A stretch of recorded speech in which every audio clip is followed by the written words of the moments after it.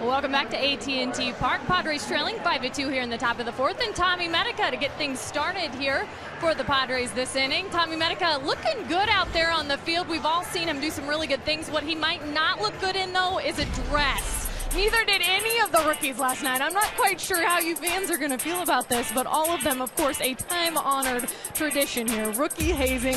They made quite the statement last night, leaving Petco Park. Jed Jerko there, lover, not a hater, guys. And of course, bullpen coach Justin Hatcher. These guys had a lot of fun with this, though. We all saw them. You know, it's good that they can laugh and just have fun with this, isn't it?